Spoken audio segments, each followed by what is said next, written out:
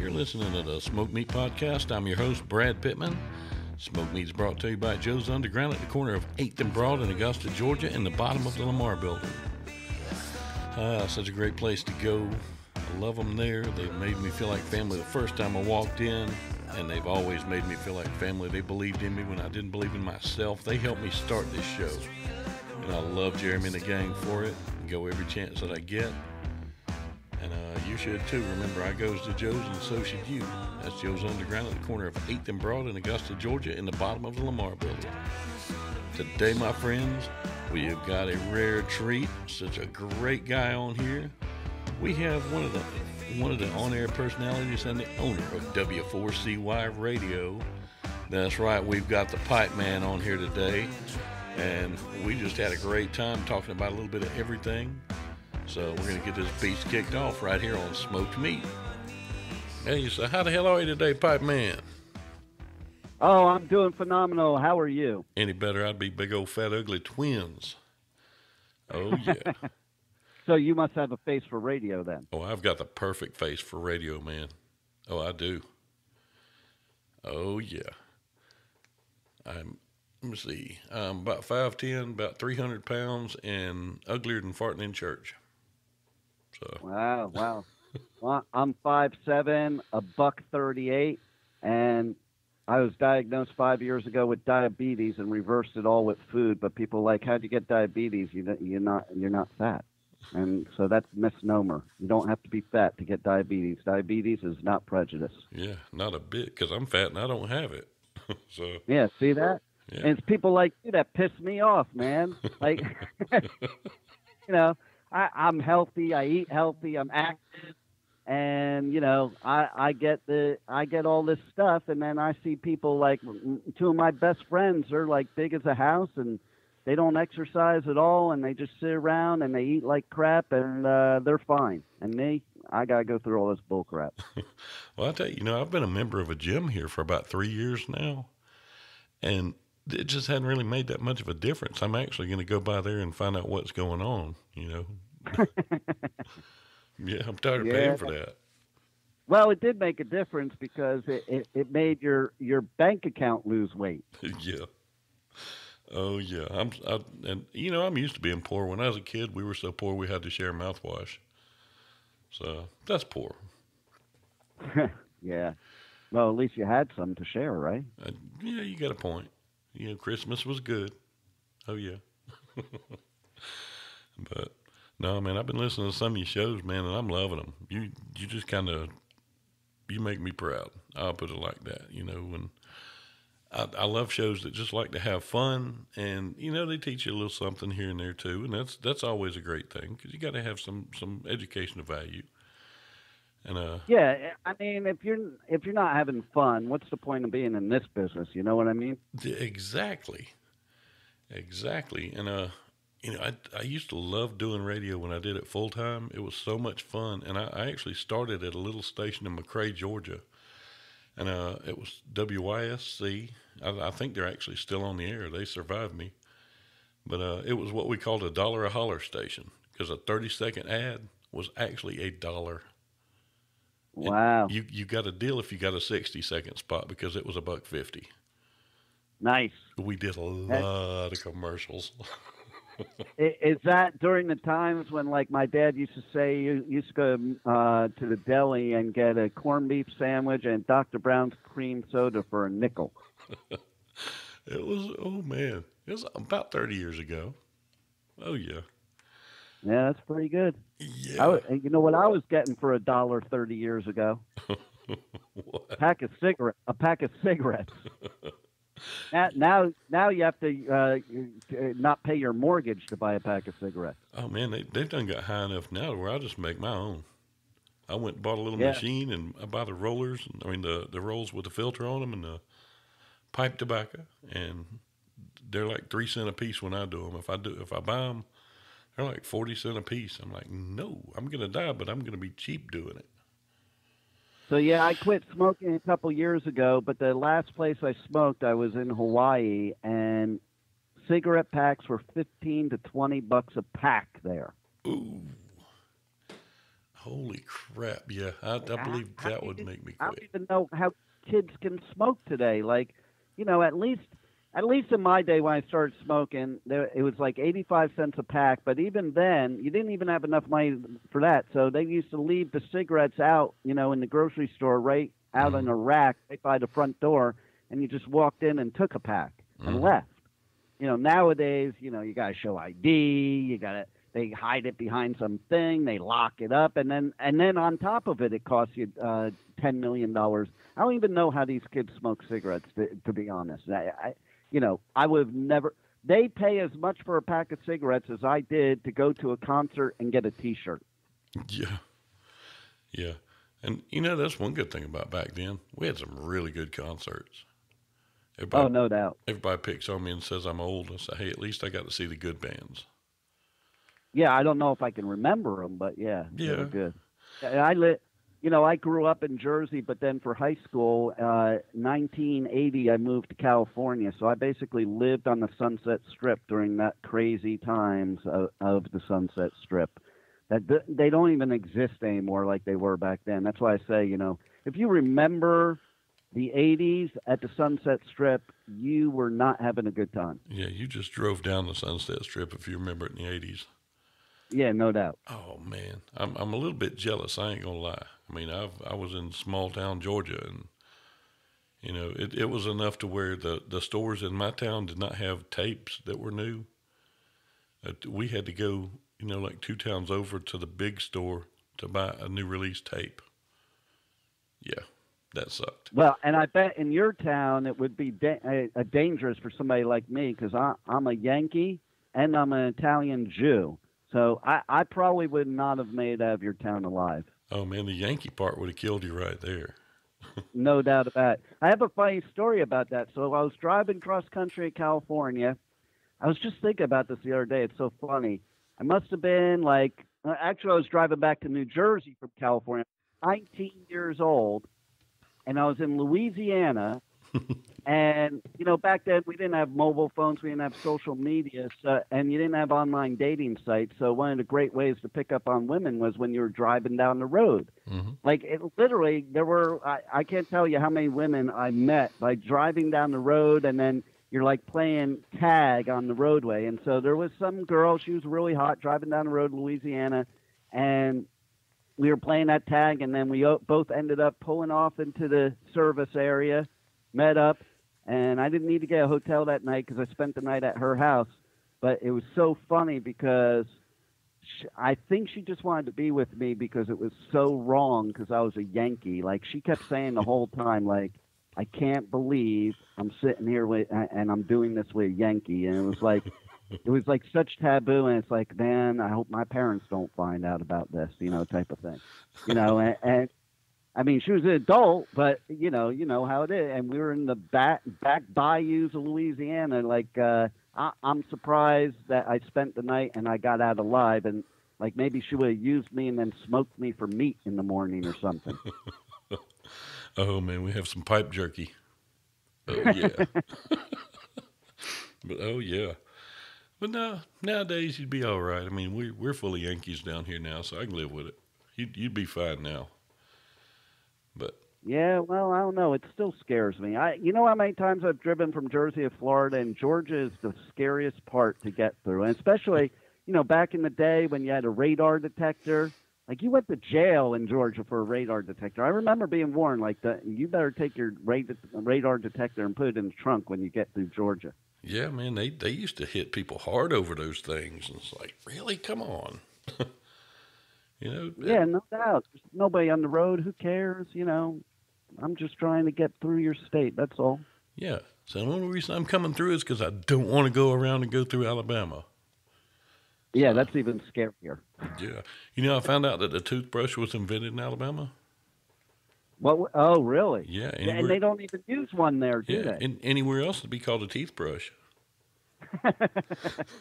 Love it. Well, it is funny where I am here in South Florida. Okay, our studio where I'm in right now is Wellington, which is about as posh as it gets. It's all the polo and equestrian, bougie, snob-ass people. and the town right next to us, it's called Loxahatchee, and we call it Loxa Scratch Me, because they still lynch people in Loxahatchee, and I'm not even kidding about it, you know. And if you have a full set of teeth in Loxahatchee, that's how they know you're not a local. I've been those places. I think I've lived those places before. There's this place called Boonies, and like when they give you the cups for your drinks, they're from like the dollar store, and there's always a fight every night. But the best part about it is it's not guys; it's a girl fight. Two redneck girls just having at it. That's the entertainment. Oh man, that's live entertainment right there. Dude, those are more dangerous than guy fights. I'd rather see two guys gunfighting than two chicks fighting down here. Oh, no doubt. That gets nasty quick. They fight dirty. That's kind of chicks that'll hit you with a lamp. Oh yeah, there's no rules whatsoever. And then behind the place is it's supposed to be like a secret, but everybody knows about it. Is that an actual real whorehouse? Like you have to cross the alligators in the swamp to get to it, but it's there. Nice, classy. You know, you got to figure they got security. They got the alligators. You know, they care for their customers. They say the customer always comes first. Absolutely. Oh man, so how long you been doing radio, Pipe Man?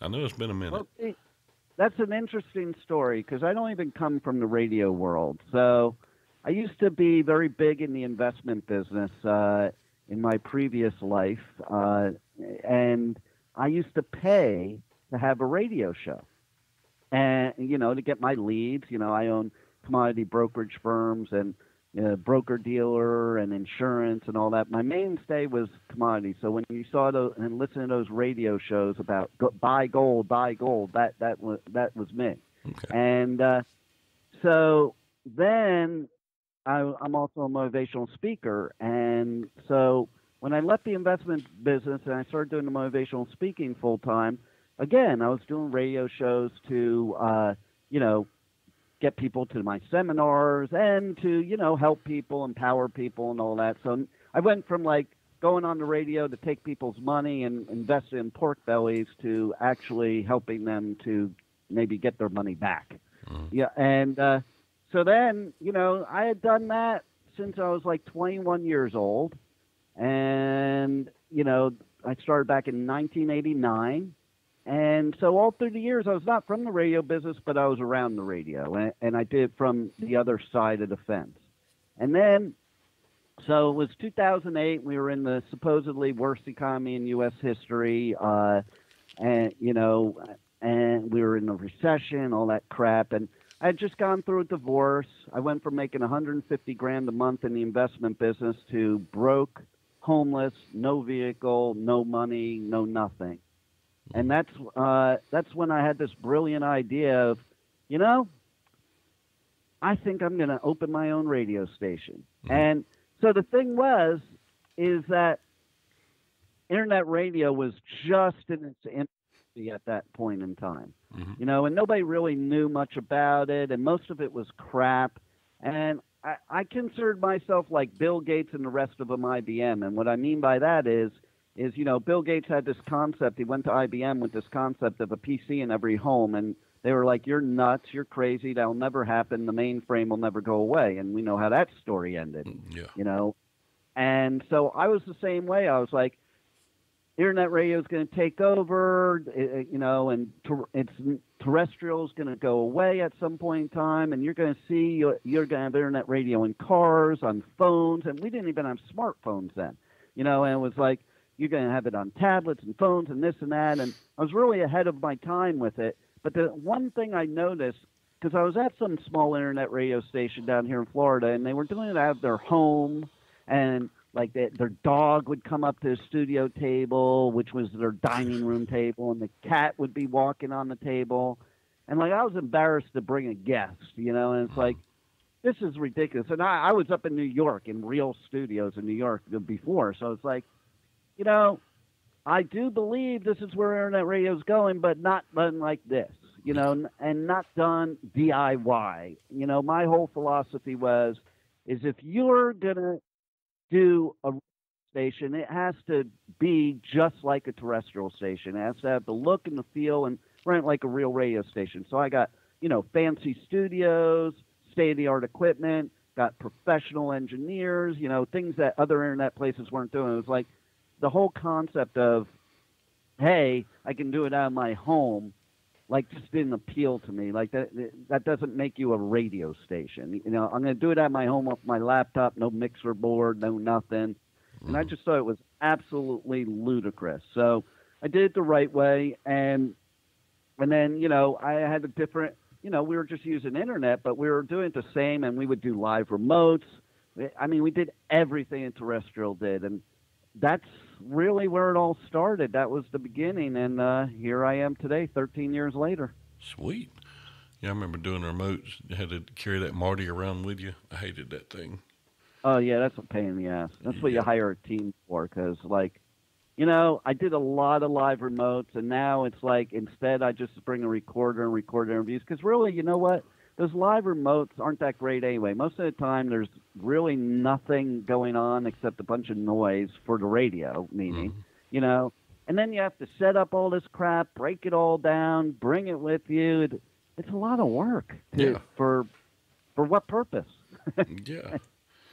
Yeah, I miss doing radio. That was such a fun gig, and I understand what you're saying. Your equipment, while talent will get you so far. Look at Robert Johnson. One of the greatest bluesmen ever. Just on what they recorded him on. It's horrible audio, but he's great. Imagine Robert Johnson recording today. Exactly. It'd be a life changer. And when I started this, I knew I wanted to get a board, and I bought just a smallest, cheapest board I could find that, I couldn't even do phone interviews on. It didn't even have effects out where I could just do a mix minus. And I upgraded, and I just now, about a month ago, upgraded to a new board. This thing is amazing. I love this thing. It's that Zoom L8. Yeah. Great board for podcasting. Yeah, see, and just to give you an example, and you'll understand this, I'm in my studio right now talking to you, and I'm using my board talking to you, and my board has 24 pots in it and two separate effect things, plus an equalizer. So it's a major board, and nobody in internet radio uses stuff like this. But we've had full bands come in the studio just like they would on Howard Stern or something like that and perform, and we have the ability to do it and do it right. Yeah, and it feels good, and I love my mics. I use the Rode Pod mic, and I tell you, I'd put it up against any mic I ever had on the radio. I love this thing. It's the shock mount's built into the capsule. It's got the pop filter built right in, and it was $99 for the money. It's awesome mic. That's nice. Yeah, you'll have to send me a link to that. I'll have to check that out. What we use in the studio here are Audio Technicas, and they're pretty good mics, but that sounds pretty cool, too. I'd like to check that out. Sure. Very cool. Yeah, I'll send you a link to it, man. I will definitely do that, because I'm always up for helping folks, because that's how we do this. You got to help people. And, absolutely. And that's the other thing, too. I run my radio old school, like not the corporate radio bull crap, which ruined radio. I've had people from the local terrestrial stations here come into the studio, and they're like, and even do shows here and stuff, and they're like, wow, it's like radio used to be, when it was fun. Yeah. Yeah, my first station, that Dollar Holler station, my guidelines were don't cuss and play your spots. Yep. And that was my only rules, and that was so amazing. I had such a good time. Like, it was when Achy Breaky Heart was big. Oh, there you go. And I despise that song. And now we have, instead of that, we have Miley twerking. Yeah. Yeah. I got to where when anyone would call and request that song, I would play it, but I would play it by Alvin and the Chipmunks. I love it. But yeah, and then the last station I was at, it was a great station. I was on overnights, and my programming director, he He gave us our list, and I mean, down to the second, everything. And he would tell us, take requests. Okay. I'd take requests. Then he'd call me like 3 in the morning. Why are you playing this song? It's a request. He's like, don't take requests. Well, you told me to. And he said, no, just tell them that. Said if they don't hear their song, they'll think they missed it. And if they do hear it, it's probably in the rotation anyway. So you'll be a hero. I'm like, well, that's garbage. And well, you know what's weird is the rules for internet radio, and a lot of the internet radio people don't know there's actually regulations. Do you know that if somebody requests a song on live internet radio, you can't play that song for at least an hour? I did not know that. Like, what's the plan for requests then? That's stupid. But yeah, the regulations. Like, it's so funny. They're lax in so many areas that they probably shouldn't be, and then they're strict in the stupid areas. Like, you also remember the days when you could do a block of songs by an artist? You can't do that in internet radio. You cannot play more than 2 songs within an hour by the same artist. Oh man, the Friday Night Rock block would be gone. Yeah, there is no. You can't do a rock block on internet radio. Oh man, I don't like that. I'm glad you can still do 2 in a row. I mean, 2 for Tuesdays is a staple everywhere. Yeah, I don't even know if you can do them 2 in a row, but I don't remember. I have to look that up. And then the other thing is, because that's the other thing about running a real radio station. Like, I pay for licensing with ASCAP, BMI, Sound Exchange, CSAC. I do reporting, pay royalties. Most of these internet people are not doing it, and they're actually breaking the law. And, you know, I'm a firm believer, too. I believe in the artists. The artists are getting screwed enough nowadays that, you know, they deserve to get paid. And when I talk to other people in internet radio, they're like, well, they should just let me play their song. And I'm like, well, do you work for free? You know, like, that's what you're asking them to do. Let them get paid. You're getting paid. Let them get paid, you know, because, you know, some of these radio stations are making money and they're not paying, and I think it's not fair at all. So we do all that legally, and, you know, so that's why we're very much into the rules and the regs. And as much as I hate the rules and regs, you know, you got to do it right, because that's the other thing. That's the other reason you're going to stick around, you know, because they're already starting to crack down. And I remember a couple of years ago, they shut down a whole bunch of radio stations, like 16,000 radio stations that were, including Live 365, for violating these rules that most of the people didn't even know they had to follow the rules. And even Spotify got fined like $500,000.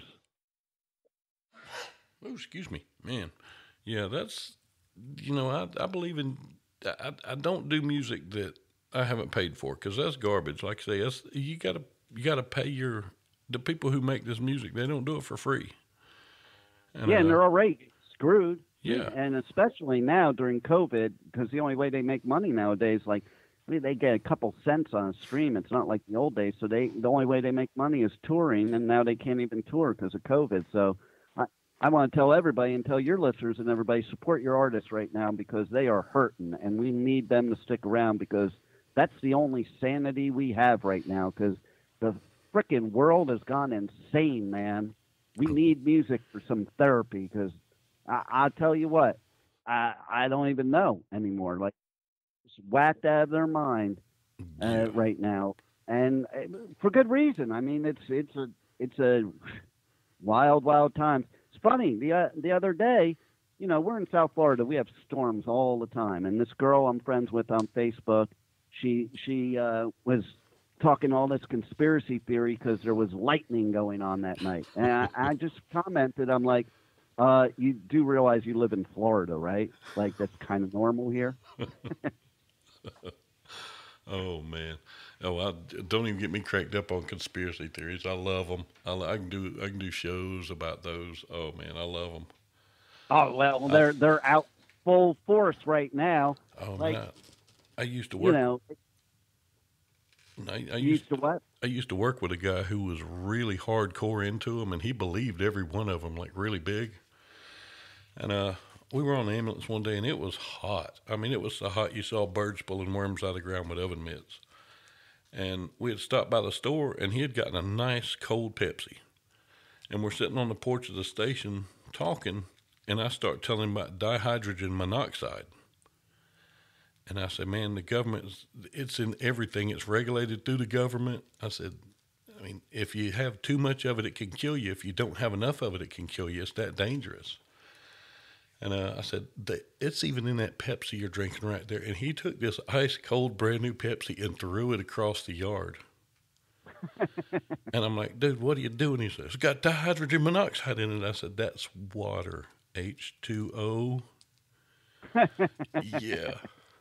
Oh, yeah. During the Mayan calendar thing, I thought we were going to have to put him down, man. Oh, it was brutal. But he's so much fun. As a Jew, I love this one. There's the guy, David Icke, out of England, out of the UK. He's the one that basically started pretty much every conspiracy theory. He's the one that started the whole thing about the New World Order and that all these world leaders are all alien reptilian shapeshifters and the whole thing. I've seen those videos. He also, he has this theory. Well, he has two theories about the Holocaust. One is that it didn't happen, okay? But the other theory that he really spreads a lot is that the Jews paid Hitler to do it. And it's like, come on. Can you people, and there's people that follow this dude. It's like, come on, people, can you use a little common sense? Like, nobody has common sense anymore. Yeah, the Jews paid Hitler so that he could kill 6 million of their family members. Yeah, that makes sense. Like, I mean, there's some family members that piss me off, and certainly I wouldn't mind, but not 6 million of them. Yeah. And I certainly wouldn't pay somebody to do it. I would do it myself. Why would I pay somebody to do it? Yeah, I want to keep my money. I don't want to give it to somebody else. Exactly. Oh, man. Yeah, I've seen the shape-shifting videos, and they're hilarious. Well, that's what's supposedly going on right now. This is all part of that. This whole COVID thing is all part of the reptilian shapeshifters taking over, and that's the reason why we have to wear the mask and social distancing. They're conditioning us right now. And, it's pretty funny. I've interviewed some bands recently that are in other countries, and we were talking about the whole idea of how here in the United States, we think that wearing a mask is some conspiracy to take away our rights and freedom. And, for me, it's like, do I like the mask? No. Will I have to wear it 1% of my day? Like, I don't have to wear it at home. I don't have to wear it in the studio. If I walk into a store, so big frickin' deal, and like, so what if it doesn't work? At least it's something. It's not some conspiracy to try to control me. But here's the thing.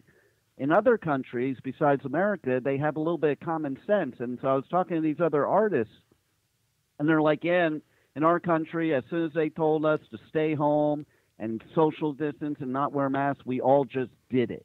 We didn't think our rights were being taken away. We didn't think our freedoms were being taken away. We just did what they said. And guess what? Now we don't have any cases, and we're doing whatever we want. And that's the problem. These idiots, and we have a lot of them here in Florida. Let me tell you, I got some great stories. But, this is why we're still dealing with this now, and it's getting worse. Like, let's just buckle down, do what we got to do, and end it already.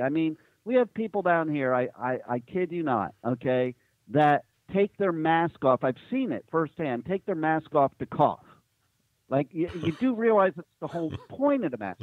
Then there's these other people that cut a hole in the mask so they can breathe. Yeah. Again, Floridian stupidity. And then, we had it good down here, so you could go boating, which is a great way of social distance. You get out there. You're by yourself, you're sunshine, vitamin D, fresh air. Mm-hmm. These idiots are sitting there, and instead of doing that, they're tying all the boats together, going to a sandbar and partying like it's like we're having a, end of the world party or something. And it's just, we are the land of real zombies. You remember that? And that's a true story, that we had people on those bath salts that became zombies down here. Like, this place... I'll tell you what, as a New York, New Jersey Italian Jew, I feel safer in Georgia in your hometown than I do here. I tell you, because at least people there are smarter, except I did see a picture of the Georgia schools opening up, and that was a pretty scary sight if that picture is true, because Yeah. it looked like people were just like sardine canned together and no mask. To me, I was just picturing this Corona petri dish. Yeah. And then, Jesus Christ, Walmart, okay? Like, I don't like Walmart on a regular day. Jews don't go to Walmart. Like, it's just not our style, okay? Mm. But now I drive by Walmart, even when we were locked down and places were closed, and Walmart is supposedly essential. I don't know what it's essential for. Is it essential for beating your kid, or is it essential for, killing you? I don't know what it's essential for, but it was essential for something. And you would think it was Black Friday every day. The place is like, I'm driving by and going, oh my God, I don't even want to be anywhere near there. That's like just an infestation of coronavirus. Oh, and in their defense now, if you spend much time in Walmart, you're pretty much immune to Corona. It is not the worst thing you'll ever be exposed to, I promise. Well, that is probably true, but that is the place where I was standing there and saw somebody take their mask off to cough in the store. Yeah. Yeah. And, talk about the schools. My youngest daughter starts her senior year on the 17th. Oh, and, geez. That sucks, man, because it's their senior year. But at the same time, they do have a choice where they want to go to school physically or do it online. And as bad as we hate it, we're going to do online because, like I say, you can put all the things in place you want, but a teenager's not going to stay 6 feet away from their little group and have their mask on. It's not going to happen. Kids are not going to do it. You got to make them. It is what it is. And I hate it because, it's their senior year. We got into so much crap during our senior years, man. And but I'd rather her have a freshman year of college. I don't want her sick. Oh, yeah. And the fact is you're right. Because when you're a teenager, you're just stupid. Like, I remember studying in psychology class in college that the definition of insanity is adolescence. Like, if you want to have the case study for, like, they literally said, the professor was saying that teenagers are literally textbook insane. And I think back to when I was a teenager, and that is so true. I mean, like this. I'm surprised that I am still either alive and not in prison for the rest, or not in prison for the rest of my life, or both from shit I did as a teenager. Oh, man. Oh, yeah. I remember watching MacGyver and learning stuff off of there. Me and some of my friends actually made a damn ampho bomb and nearly blew out the side of this guy's pond dam with it one night just because we saw it on MacGyver, and it worked. One of my friends brought a bazooka to school. Checkmate. Oh, my. And then I remember there was this one dude we didn't like, and we used to wait for him to walk by my friend's house, and we would shoot him with a BB gun as he was walking by. Yep. Yeah, we used to make potato cannons. Yeah. And, you ain't lived, you've launched a potato 300 yards. Oh, yeah. No doubt. And then aimed it at your friend who was 20 yards away, and just to watch him run. That was the best part. Oh, yeah. I think. And then I remember being in the vice principal's office like pretty much every day and just denying till I die and just laughing to myself like, you are not going to be able to prove shit. Like, he kept trying to catch me, and nope. I remember one time something happened. He had a phone recording of me. This was before we had cell phones. And he played it for me. And he's like, tell me that isn't you. I'm like, nope, not me. And then my dad was oblivious, so I used to sign the signature card. Like, my dad was a heavy partier. So, like, anytime I just wanted to ditch, I just wrote myself a note. No, if he'd ever signed one normally, you'd have got in trouble for that one instead. Yeah. Oh, no doubt about it. Oh, man. Speaking of my dad, talking about the stuff you're talking about, here's a great story. So I was out in California in high school, and my dad had this big red Buick. And I decided to take it four-wheeling in the mountains.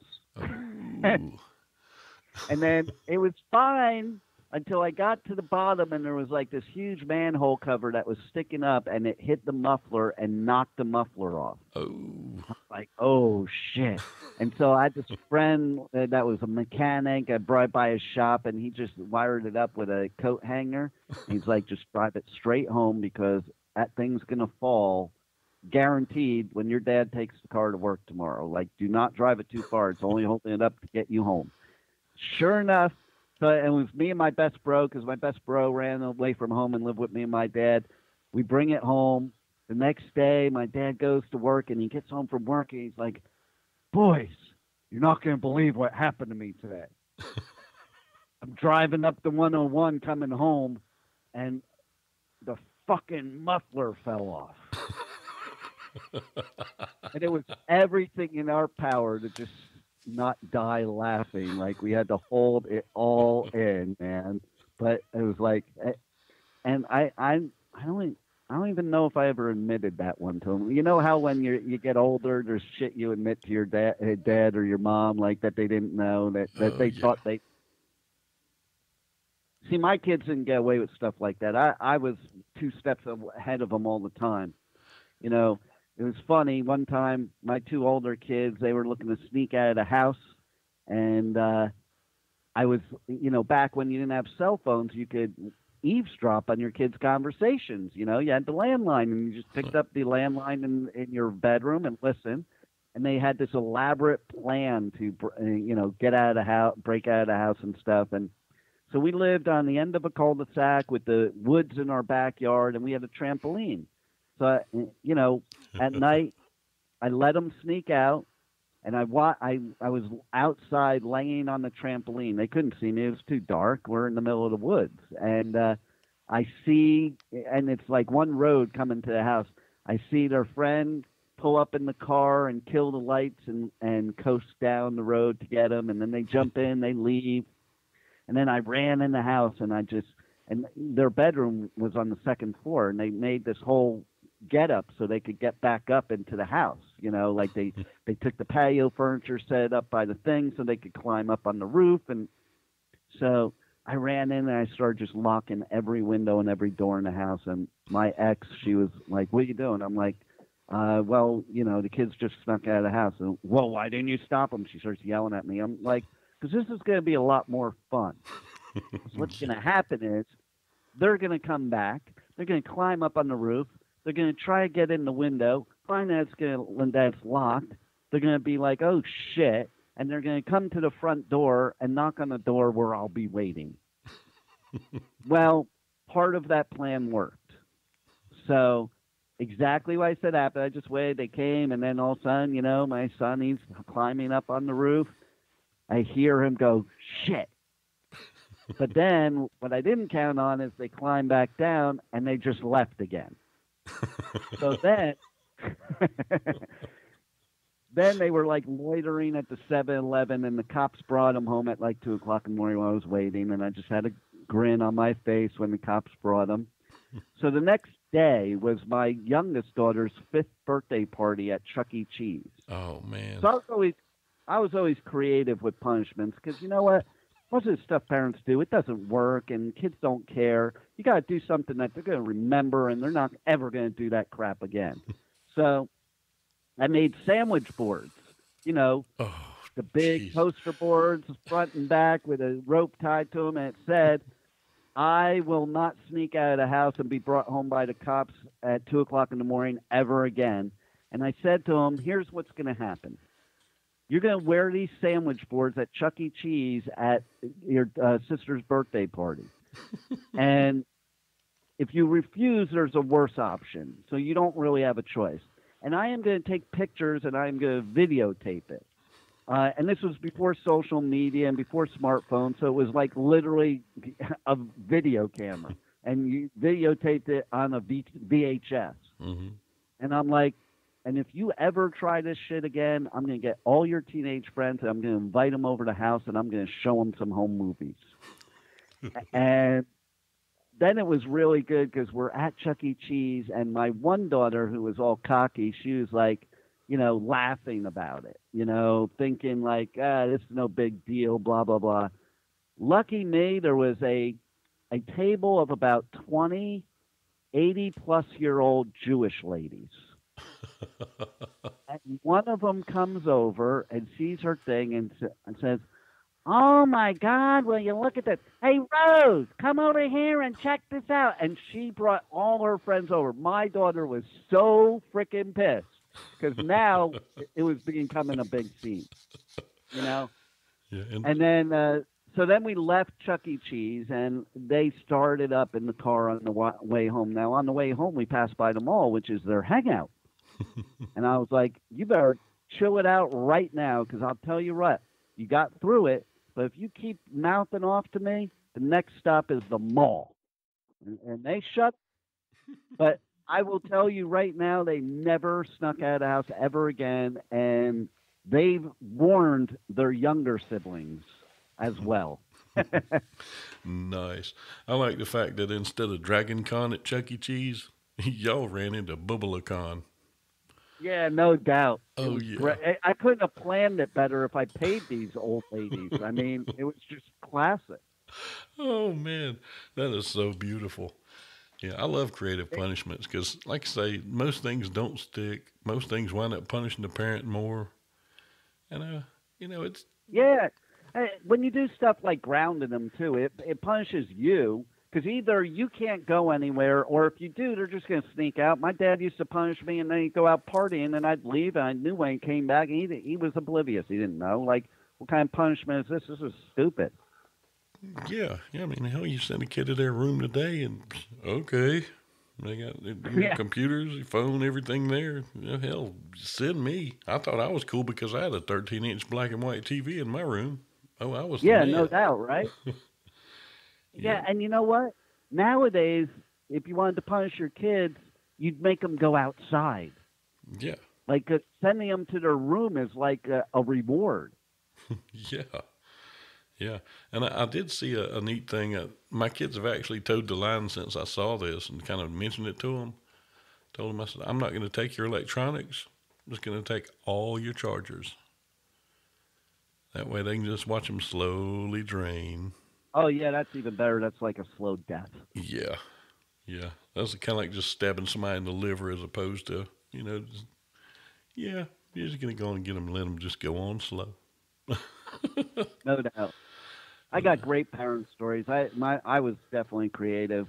I was also a jokester, too. And, my son just posted something. He's 35. He posted something on social media recently about having to do with, being a father to your kid. I got to find it while we're on here. And it's just a prank type of thing. And I was like, I trained you. I commented, I said, I trained you right.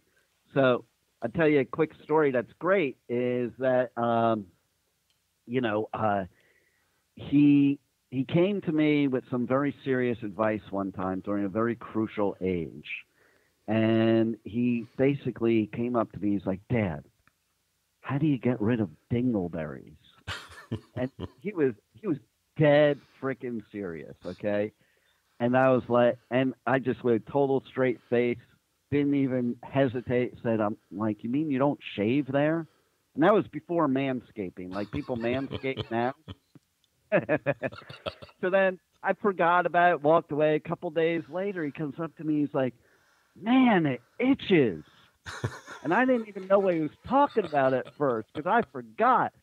And I'm like, "What are you talking about?" He goes, "Well, I did what you told me to." And I'm like, "Oh, my God." And I just started dying laughing. I'm like, "How do you even do that?" And we joke about it now to this day. And he says, "Yeah, I invented manscaping." It's like something he does to this day. But the thing he's pissed off most about to this day, that he's most pissed about, is that when he was in first grade, he was lying about something. He just was doing the whole deny till you die thing. Mm-hmm. And so I gave him one last chance to fess up. And I said, "I have a surefire lie detector test. So this is your last chance to tell me the truth, because then I'm giving you the lie detector test, and it will tell me if you're lying or not." And he just still stuck to it. So basically, the lie detector test, and I told him how it would work. I'm like, I'm going to take this cup, and I'm going to pour water in it, and I'm going to pour oil in it, and I'm going to mix it up. And if the oil rises to the top, you're lying.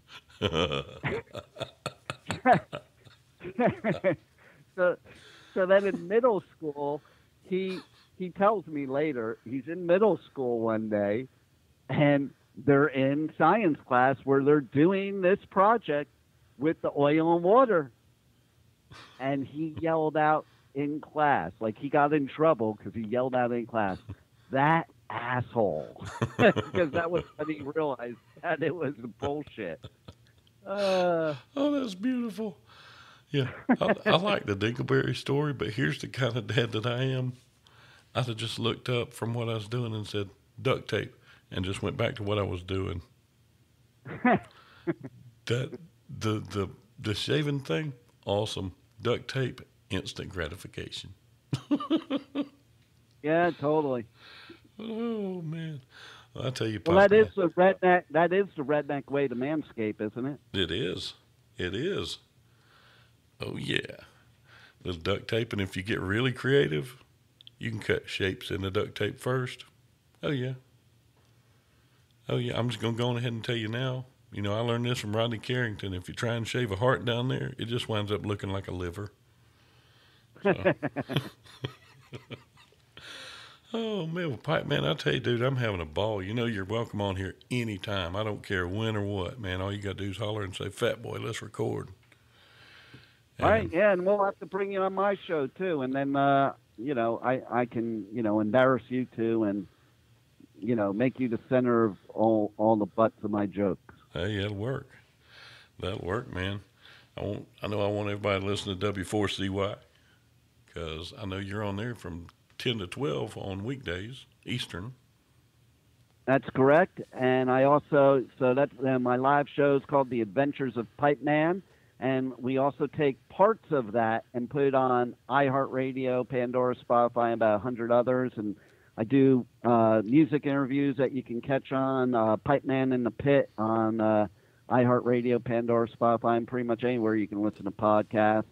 And there's all kinds of things I do. And definitely going to want to follow me on social media because The Adventures of Pipe Man is not just the name of the show. It's the real deal. I'm doing all kinds of adventures. Like, you never even know what's going to happen next. So all you got to do is look for PIPEMAN Radio, PIPEMAN Radio. Follow me. I'm on everything. I'm on, you know, Facebook, Twitter, LinkedIn, Snapchat, TikTok, TikTok, you know, Insta, Fanny, and Instagram too, you know, and, you know, I'm on, you know, my favorite, whatever. You know, if there's a social media thing out there, I'm on it. And if there's a make-believe one, I'm on that one too.